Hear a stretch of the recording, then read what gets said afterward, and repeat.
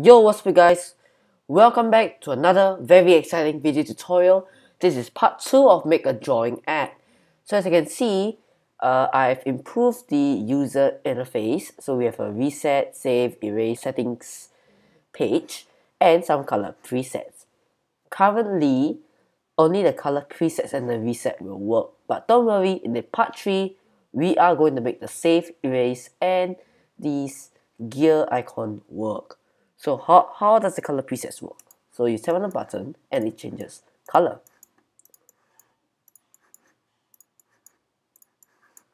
And when you click on this button, reset. Boom. This is what you are going to do in this tutorial. I hope you're as excited as I am. So without further ado, let's get right into it. Alright, so right here now, I'm on my main.storyboard file. But before I proceed on, I just want you to know that there are various resources that I have designed for this drawing application. And to get these resources, go to the project GitHub link and download the project and get these assets out and then drag this into your assets. Okay, so once you have dragged in the assets from the project GitHub link, you are ready to proceed on to the tutorial. Now head into your main.storyboard and we are going to drag a button.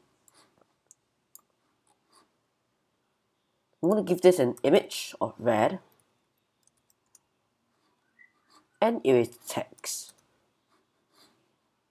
Next, I'm going to click on this ruler over here and change the width to 38 and the height 38 as well. So now it's just a cute little square. And now what you want to do is to duplicate it by Command C to copy it and Command V to paste it. You want to do this a couple of times. In total, you want to do it 8 times. It doesn't really matter what order you place them in.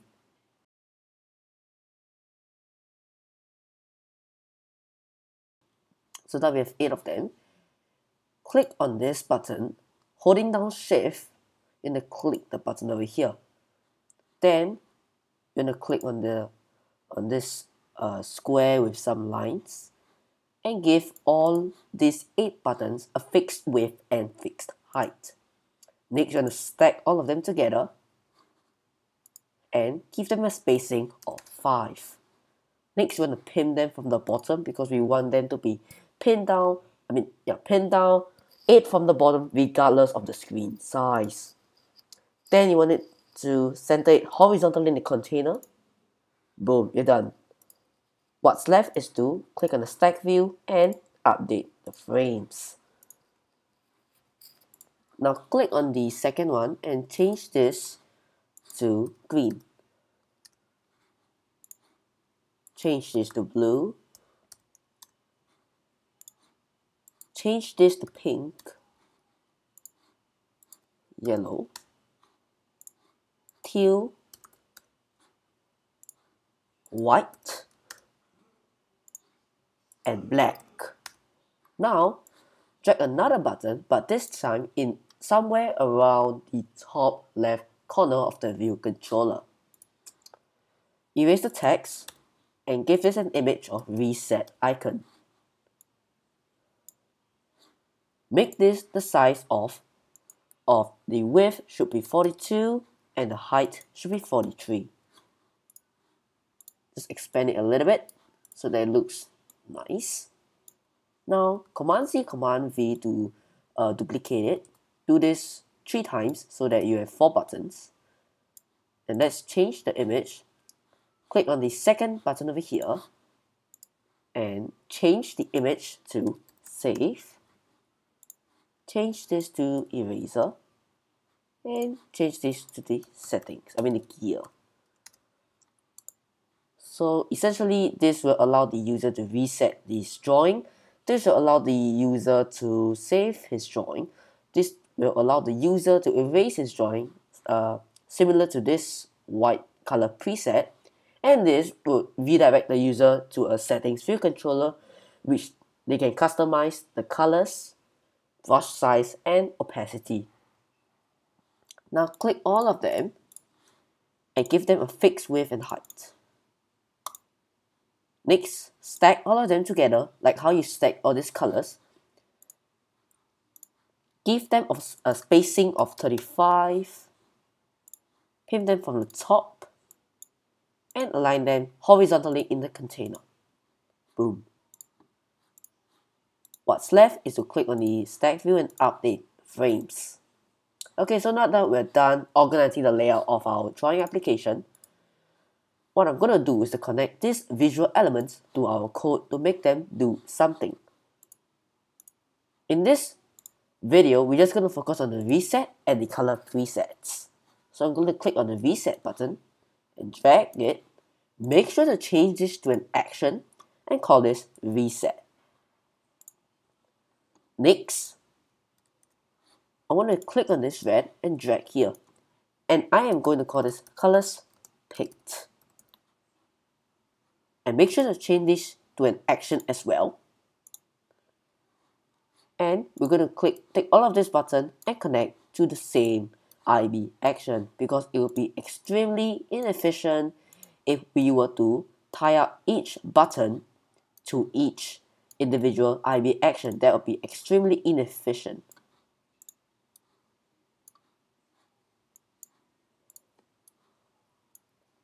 Okay, so now that we're done connecting the IB outlets, I forgot one thing, which is we're supposed to click and for example the the green button, and then you want to change the tag to 1. Change the tag of this to 2, 3, 4, 5, 6, 7. The number tag will allow us to distinguish between the buttons that were tapped. Heading back to your viewcontroller.swift, you're going to create 3 new variables. So first we're going to create red, which will be of type CGFloat, and we'll set that to 0.0. Then we want green.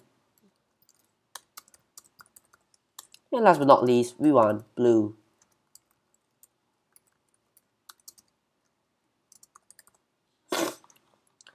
Then, I want to head into my context.setStrokeColor and change this to red, green, and blue. Now in the reset button, to actually reset the user's drawing, is actually one line of code only. It's really simple. Soft.imageView.image equals nil.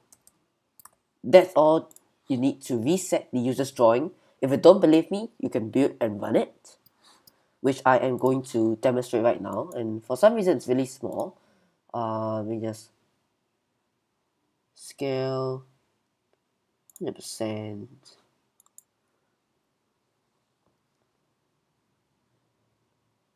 Okay, so if for example, if I draw this and I click reset, boom, all of them are gone.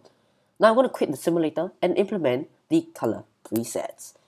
So I'm going to say if sender dot tag equals to 0, which means the color picked was red.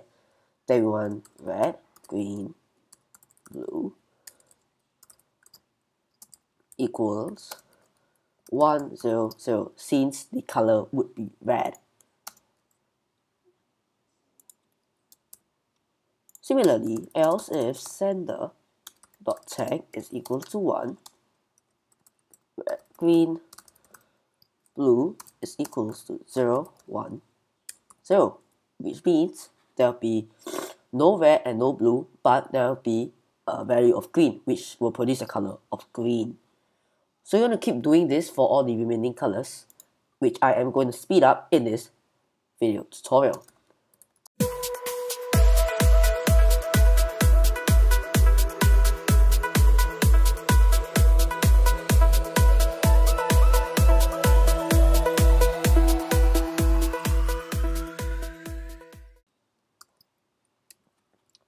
Okay, so now that I'm done writing all this code, let me just quickly go through the code that I just written. So if sender.tag is equals to 0, and in this case, the button over here, the only button with the number tag of 0 is red. Hence, we set the green and blue to 0 and red to 1. Same thing for the rest of the sender.tags. So in this case, this would be green, so then hence there is a value of 1 over here, but 0, 0. This will be a blue, so 0, 0, 1, so that there'll be 1 blue and no green and no red. So same with the other, it's just a combination of red and green and blue. So let's try and run our drawing application.